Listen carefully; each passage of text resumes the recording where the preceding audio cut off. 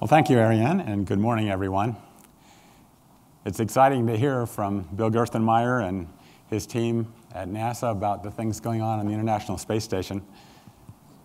And it's also great to be back here in Las Cruces with an opportunity to engage with so many friends and colleagues at this very special gathering.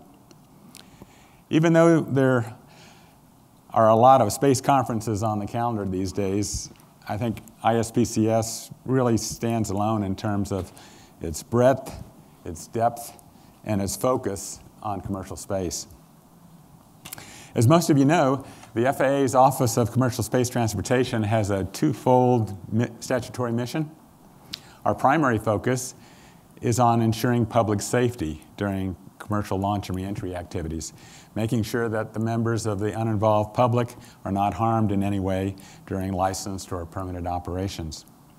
But there's a second part of our mission, which is also very important, and that is to encourage, facilitate, and promote commercial space transportation.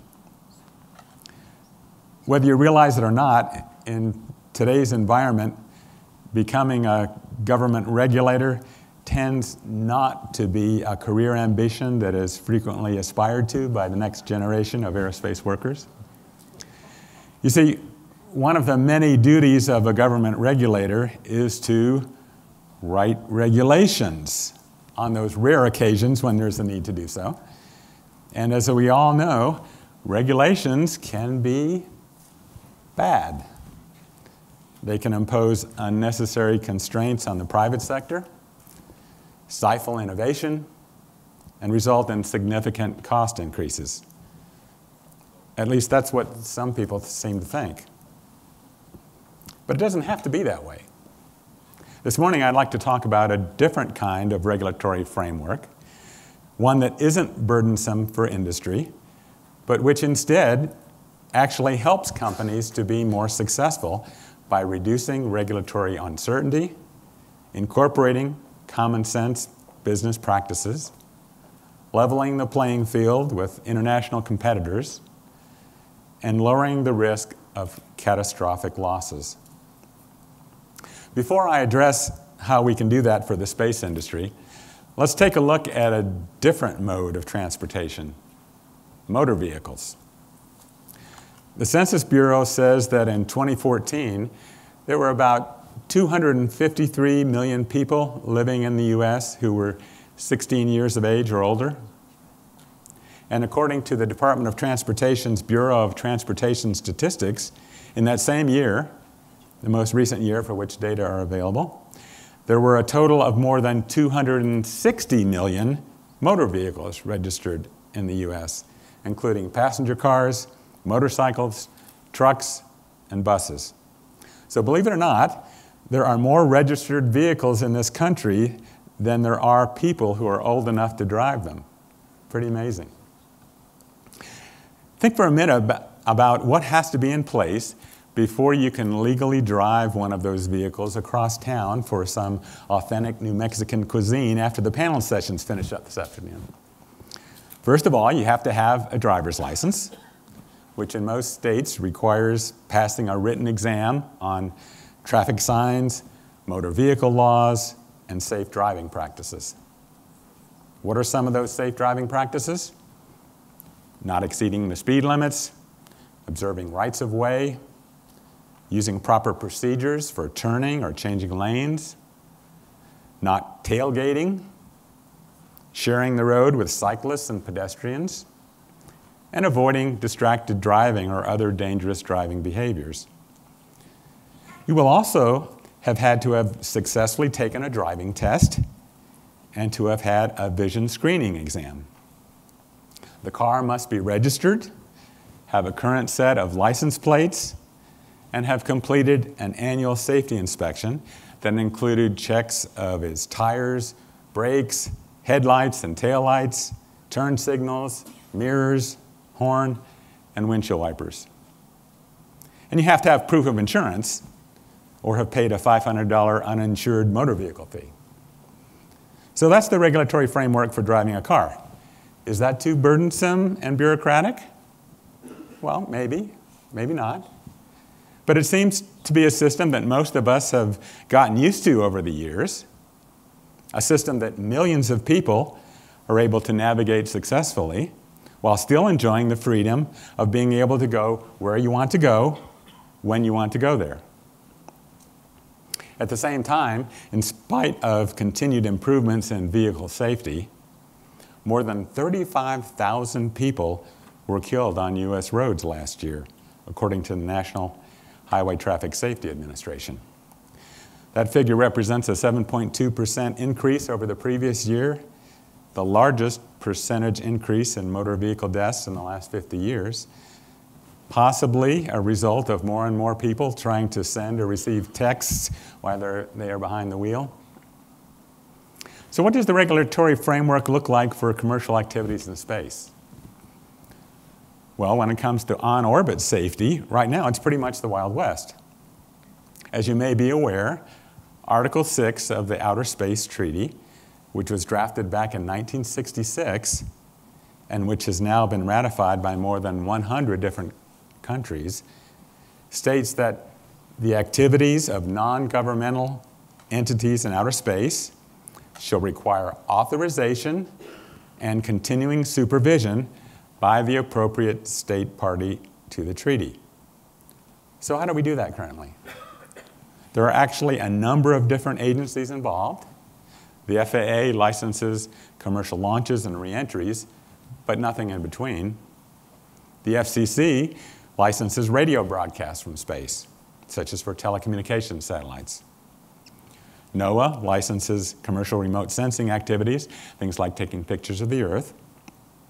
NASA and DoD are obviously major players in space, but they're not regulatory agencies, and they have no desire to take on that role. So what we are struggling with right now is, what should we do with some of the proposals for new non-traditional operations in space? Things like commercial space stations, satellite servicing, lunar bases, and asteroid mining. If the United States is going to be seen as being compliant with its obligations under the Outer Space Treaty, somebody is going to have to oversee those operations. So the first question we need to answer is, who should that be? As the State Department has recently acknowledged, our current regulatory framework really wasn't designed to handle those kinds of non-traditional space operations.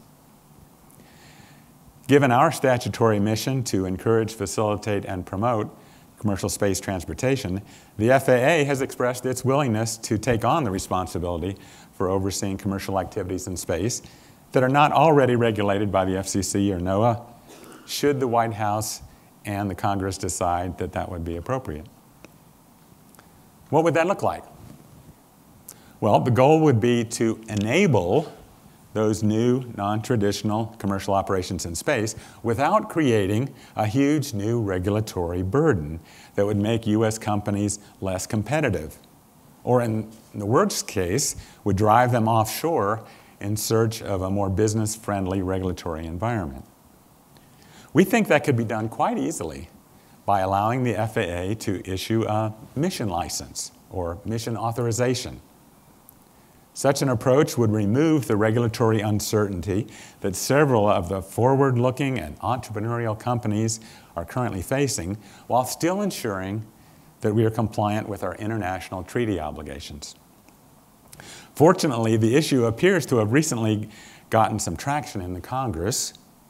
As part of the Commercial Space Launch Competitiveness Act that was signed into law last November, the Office of Science and Technology Policy was directed to assess current and proposed commercial activities in space, identify appropriate authorization and supervision authorities, and recommend an authorization approach. That has now been accomplished, with OSTP Director Dr. John Holdren submitting a report to Congress on April 4th of this year. Under the recommended approach, the Secretary of Transportation, and by delegation, the FAA's Office of Commercial Space Transportation, would be allowed to grant authorizations for missions in outer space, consistent with international obligations, foreign policy, and national security interests of the United States. And U.S. government uses of outer space. The overall evaluation would be modeled on the existing FAA payload review process. An authorization would not be required either for government activities or for missions already licensed by the FCC or NOAA. Should Congress decide to approve the proposed legislation, all of those forward-looking entrepreneurial companies that have been eagerly anticipating being able to operate in space would no longer be in limbo. And they could proceed with their development efforts, confident that the federal government would not decide to pull the plug or call a hold during the last minutes of a countdown. There are a number of U.S. firms that would benefit from resolving this issue, so I'm hopeful that Congress can come to a final decision in the next few months. Another issue that urgently needs our attention has to do with the safety of objects on orbit. A few months ago, there was an article in the Washington Post which reported that the cupola on the International Space Station, where the astronauts like to hang out during their free time to watch the world go by, now has a rather substantial chip in one of its picture windows. Fortunately, there are actually 4 panes of glass separating the crew members from the unforgiving vacuum of space. But NASA has had to regularly command the ISS to make orbit changes to stay out of the way of potentially lethal pieces of space debris. And there have been several occasions when the astronauts had to retreat to their Soyuz lifeboats to wait out a predicted close approach when a collision warning ended up being received without enough time to perform an avoidance maneuver. When it comes to assessing the space environment today and trying to come up with solutions to the rapidly increasing level of orbital debris, I think we really have a good news, bad news story. The good news is there has never been a time when there was a greater understanding and more appreciation of the congested nature of space. Based on developments like the Chinese ASAT test, the Iridium Cosmos collision, the popularity of the movie Gravity, the proliferation of CubeSats, and the announcement of plans for huge constellations in LEO, we are seeing a lot of great discussions taking place about some of the implications of these developments and the challenges associated with responding to them. The bad news is, even though we have been debating some of these issues for a number of years, certainly since before the publication of the National Space Policy in June of 2010, we haven't had a lot of final decisions being made, and we haven't seen a lot of definitive actions taken in response to the issues that have been raised. Orbital debris experts tell us that action is urgently needed to respond to the increasing congestion in outer space, both to prevent future collisions and to preserve the space environment for future users.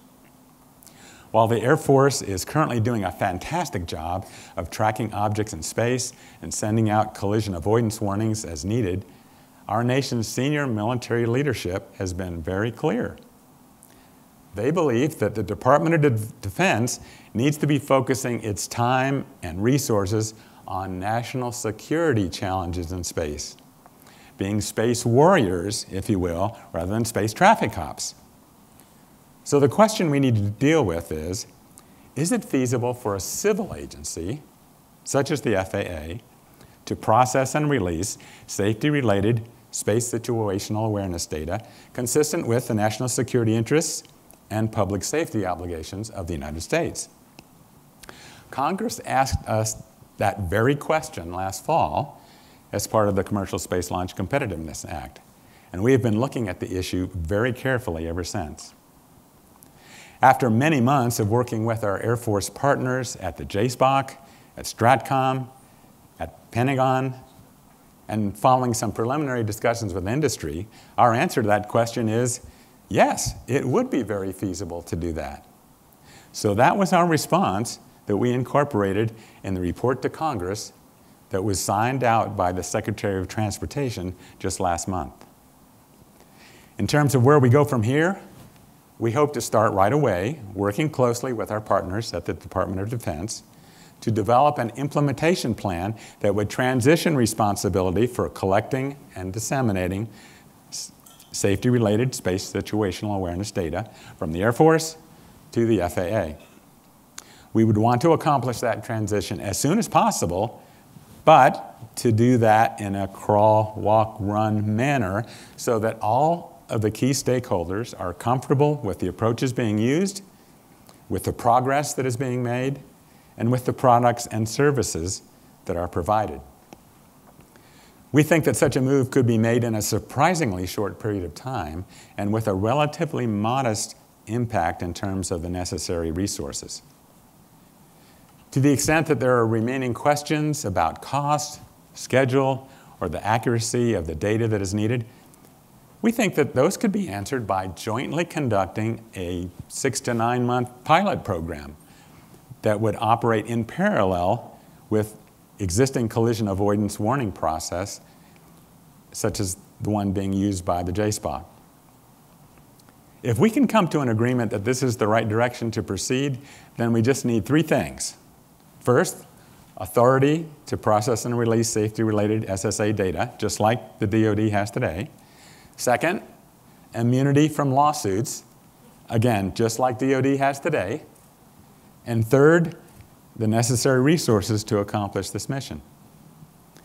The FAA has already started working with OSTP and DoD to figure out what a civil space traffic management system would look like.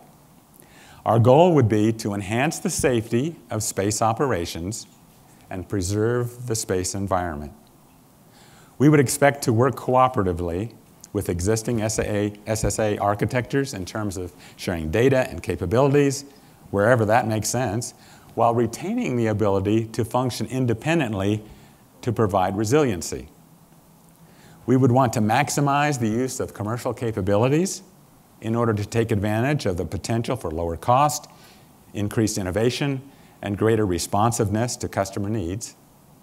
We would also want to exhibit the attributes of a learning organization, continuously taking advantage of new ideas and new technologies that might originate in academia or from other sources. We anticipate that the overall transition would be accomplished in phases.